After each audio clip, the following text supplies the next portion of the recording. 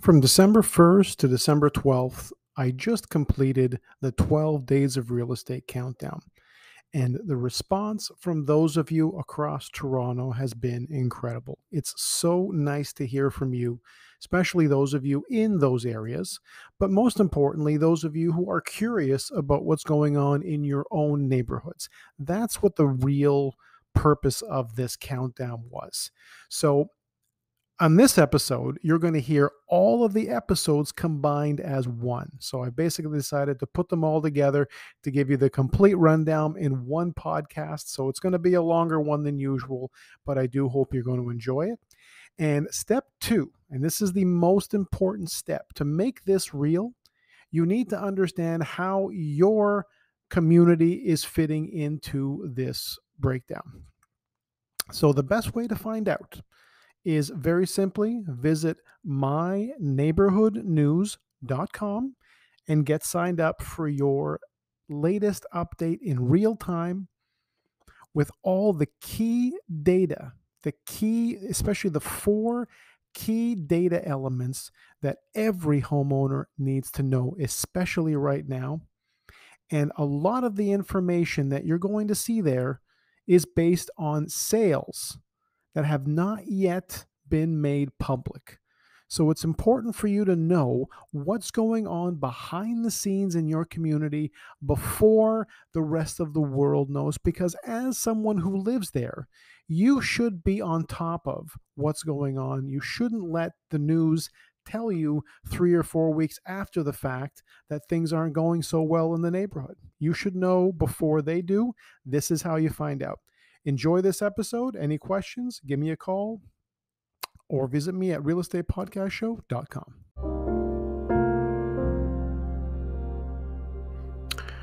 And today is the big day. It is day 12 of 12 Days of Real Estate, which is the wrap up that I've done for 2022 to give you the ultimate rundown of the top 12 sold average price areas in the city. And today's final area is the Bridle Path St. Andrew Windfields area, which is always going to be on the top list of most yearly sales. It's one of the most sought after neighborhoods in the country. It's actually been very often the most affluent neighborhood in Canada, often referred to as Millionaires Row. It was established back in 1929 when it was really just farmland, and then it grew into what it is now, which is a very unique part of our city, and of course has one of the most famous residents,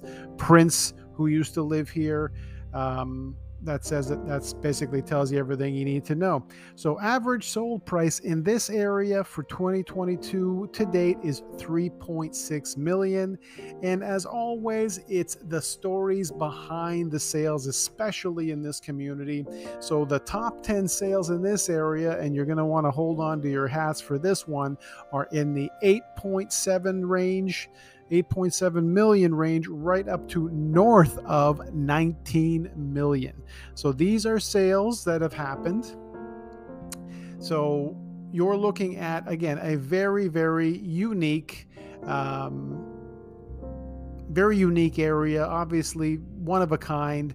And I want to make sure that you're seeing these properties and of course getting all the details with me. And you need to remember one thing: I am the only one telling the stories that no one else can, so that I can get you the sold values that no one else can. There's no better global exposure for your listings than right here on the top result on Google for Real Estate Podcast Show.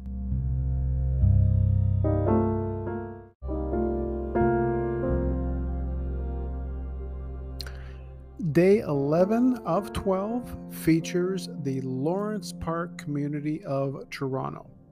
Lawrence Park was ranked one of the wealthiest neighborhoods in all of Canada in 2011. It's by far one of the most affluent communities in the city. It was developed in 1907, and essentially, when you take a walk through here, when you look at some of the most affluent and most exclusive residential neighborhoods, you're going to find them right here in the Lawrence Park community. And I do hope that you'll be doing those tours with me. So let's get right into the real estate element of the wrap up. So the average sold price to date for this area is $2.3 million.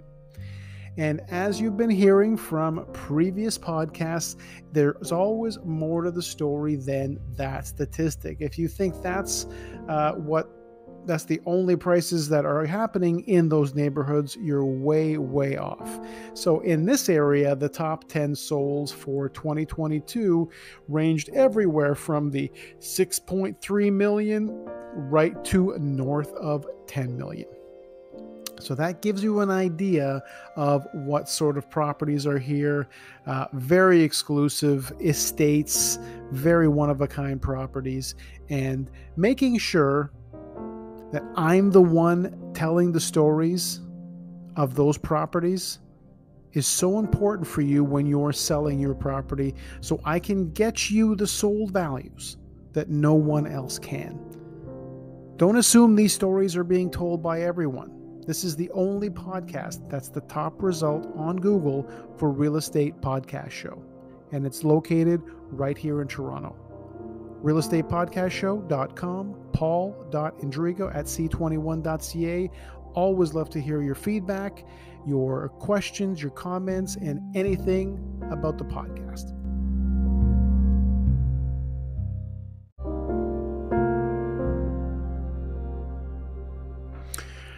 Day 10 of 12 of the 12 Days of Real Estate is featuring the Rosedale community of Toronto. This remains one of the highlights of my tours and of this podcast because it's been featured on the podcast many times. Rosedale's also been ranked as the best neighborhood in Toronto to live in by Toronto Life. It's of course home to many of Ontario's and Canada's most notable and affluent people. And it was named so by Mary Jarvis as she would walk around her estate and enjoy all the wild roses that grace the hillside of their Rosedale home. So to give you the rundown of what exactly is going on real estate wise, we are now crossing the 2.1 million range as the average sold price in the area. But of course, because this area is such a unique one, the stories behind the souls here are certainly one of a kind. Over the years, I've been very blessed to be part of some of those. But in this case, the average sold prices in the top 10 range everywhere from the 5.7 range right up to north of 10 million. And again, these are very unique character homes with amazing stories behind them. And for that reason alone, do not ever put your property in Rosedale on the market without me included. Make sure you give me the chance to tell the stories that no one else is telling about these properties to ensure you're getting the values that no one else is getting. realestatepodcastshow.com, paul.indrigo@c21.ca.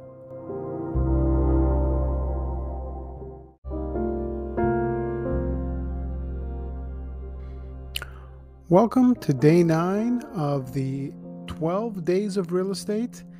Today's rundown is going to be including the Forest Hill community of Toronto. This area was established in 1923, along with many other parts of Toronto, and it was amalgamated by the province into the city of Toronto in 1967. If you know anything about Forest Hill, if you've been on any of my tours over the years, you know that it's one of the most character-filled areas, so much history, so many famous people that have come from here. You can basically run down the list of everyone from George Cohan, the founder of McDonald's in Moscow and owner of the McDonald's Restaurants of Canada, Kurt Browning, figure skater, Nelly Furtado, singer-songwriter, Doug Gilmore, and the list goes on. So today I'm going to be going through the rundown of what's happening real estate wise. So as average sold prices go, the average sold price here is 1.7 million at the time of this podcast. And in the top 10, you're also going to be looking at a majority of properties in the seven figures, high sevens, and also even into the eights. So you're looking at the top 10 ranging anywhere from the 6.3 average sold price, from the 6.3 range price right up to north of $15 million. So this is one of those, again, very affluent areas where there's a lot of very unique, one-of-a-kind properties in the city that you won't see anywhere else. And the best way to see them is with me via realestatepodcastshow.com, whether you're buying or selling or renting here. Or email me, paul.indrigo@c21.ca. Would love to hear your thoughts, your stories, and any feedback you have on the podcast.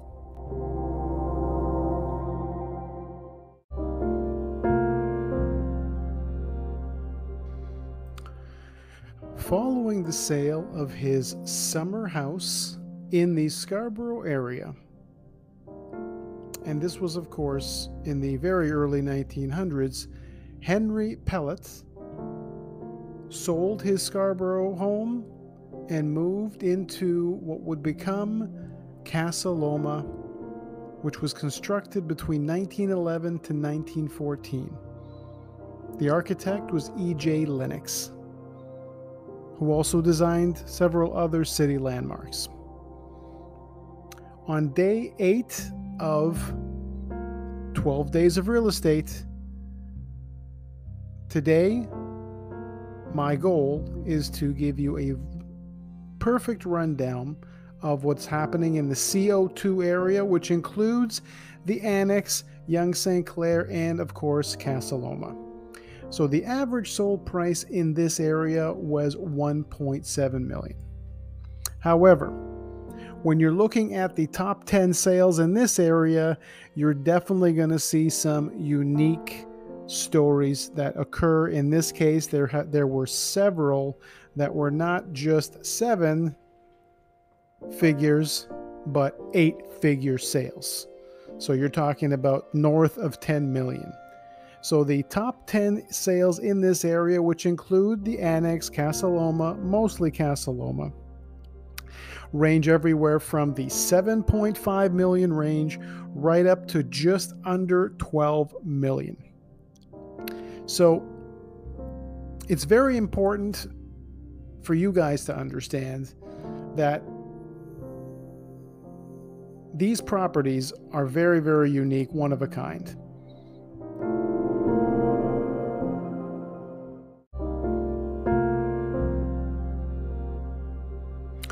Established in 1883, this area of the city, the Queensway Humber Bay area, now known on the MLS as the Stonegate Queensway area, is today's feature area, W07. Today's day 7 of the 12 days of real estate. So let's start off with a little bit about this wonderful area. And of course, if you don't know the history, it's actually very, very interesting, the fact that the area was actually created, one of the subdivisions in the area was actually created by a businessman from the US by the name of Mr. Davidson, and he imported 40 small prefab homes which were placed on Davidson Crescent, which is now gone, but that is what essentially started the beginning of this wonderful community of the city. So to get into the real estate sales, the average sold price in this area for right up to date is 1.6 million. So this is one of the more affluent neighborhoods across the city. And in the top 10 solds, the price ranges are anywhere from the 3.5 range to just under 5 million. So these were all, again, in the Stonegate Queensway area. And for more details, for more specifics, the best thing to do is just reach out to me directly, realestatepodcastshow.com. I really do want to hear your thoughts, your opinions, your stories. If you live in these areas, that is really what makes this podcast so interesting, is adding your voices and your stories as part of what makes it so great. So reach out to me at paul.indrigo@c21.ca and hope to hear from you soon.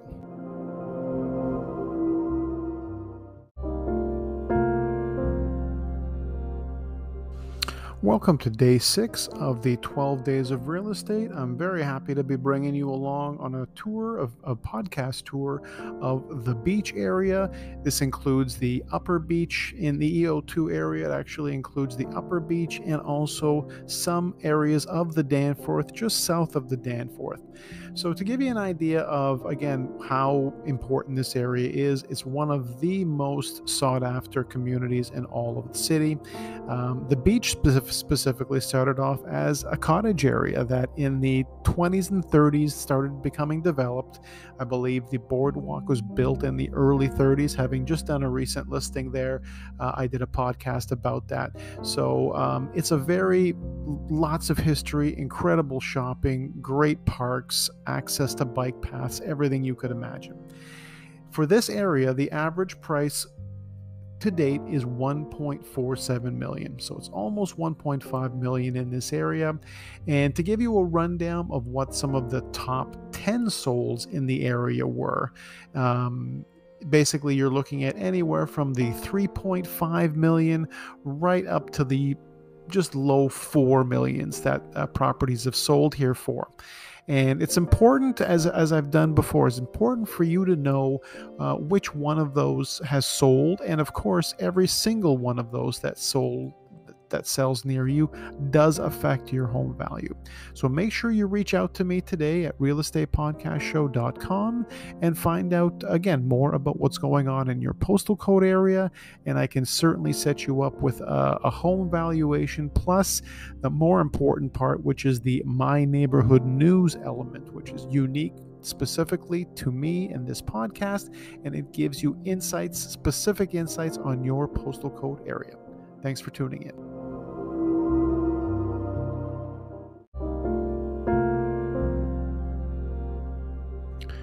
Welcome to day 5 of the 12 Days of Real Estate. Today's episode is about the EO1 area, also known as the Riverdale, Leslieville area.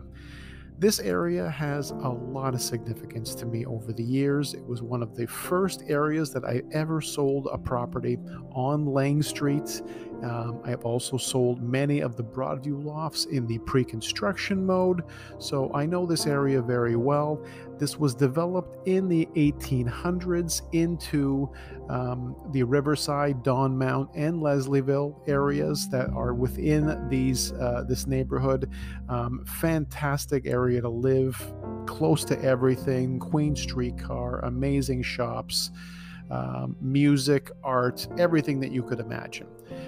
In terms of the real estate element, the average sold price in this area was 1.3 million. This is to date for 2022. And some of the most notable sales in the area range everywhere from in the top 10, everywhere from the 3 million range right up to one property that sold in the actual, almost 7.5 million range. So there's a lot of variety, a lot of different kinds of properties here, everything from homes to condos to, as I mentioned, some of the most amazing lofts in Toronto are in this area, in the Leslieville area, Broadview lofts, Carlaw lofts, so many. Reach out to me at realestatepodcastshow.com and let's discuss perhaps your plans on moving, if you're interested in finding out your current home value, and I will definitely make sure that I give you absolutely all the best information on that. Thanks for tuning in.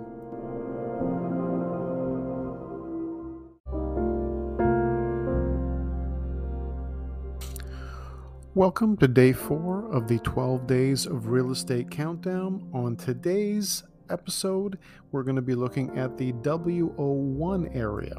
This is the High Park Swansea area of Toronto. This is definitely one of my very favorite areas, and there's so many great things about the history of this area. There's too much to get into today.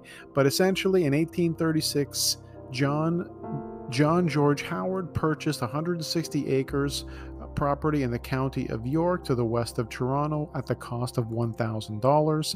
By 1876, this area was to become open and to become part of the High Park area, and it was open to the public. And ever since, it's been one of the most popular tours for people living in that area who love the High Park Swansea area. So the average sold price in this area was $1.3 million. But again, as you've been finding out, there's a lot more behind the scenes of that average. So in the top 10, the properties ranged everywhere from sold prices of $4 million right up to almost $7 million.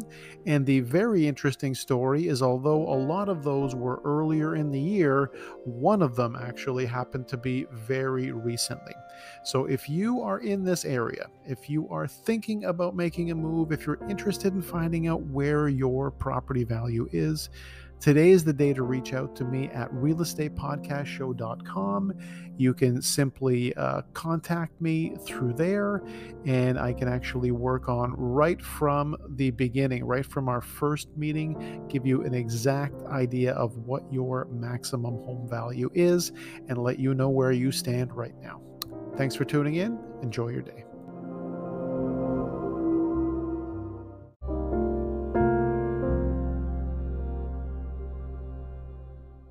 Welcome back to day 3 of the 12 days of real estate countdown. Today I'm going to be doing a wrap-up of the W02 area, which contains a couple of different areas. One of them being the Junction area and another being the Baby Point area. So I'm going to give you a quick little bit of a history on this one, and then we're going to go through the stats. Baby Point specifically was an area that in the 19th century, a lawyer by the name of James Baby bought the land from the Upper Canada government, which it had bought as part of the Toronto Purchase. The land was developed into the current neighborhood in the early 20th century, and the name is pronounced by locals as Babby Point to rhyme with Tabby or Cabby, in an approximation of how James Baby pronounced his surname. So to give you a quick rundown, the average sold price in this area was $1.3 million. However, as you've been listening, there are a lot more behind the scenes than that. So what I like to do is also run down the top 10 solds in this area to give you an idea of what exactly is going on. So specifically in the Lambton, Baby Point area, there were 10 sales. The top 10 sales were everywhere from the $3 million mark right up to almost $10 million. So if you're in this area and if you're curious about what your property might be valued at, today's the day to reach out to me and find out more. I can make sure that you got all the best information specific to your postal code and specific to your home value. realestatepodcastshow.com is the place to start, and I will hopefully hear from you soon.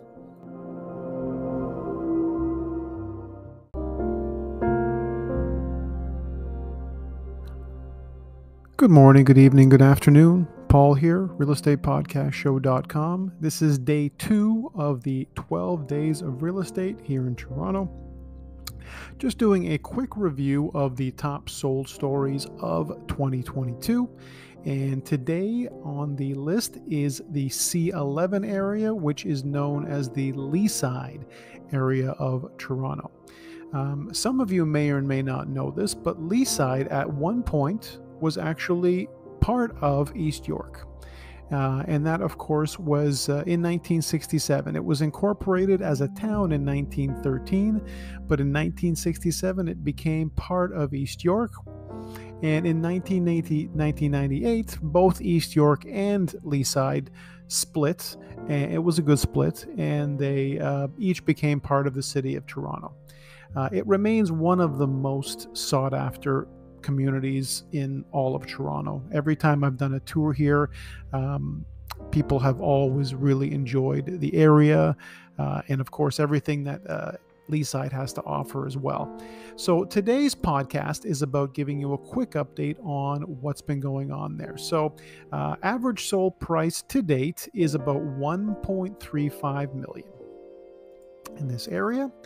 And some of the highlights from the sales that's been going on, there's been sales in the top 10 as high as 7 million. So in the top 10, there was properties for sale in the 4.3 million range listed, right up to the 6.6 million range listed.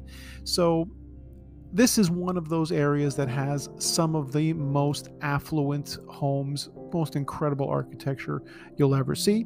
Make sure you join me, realestatepodcastshow.com, for more details, and I'll talk to you soon.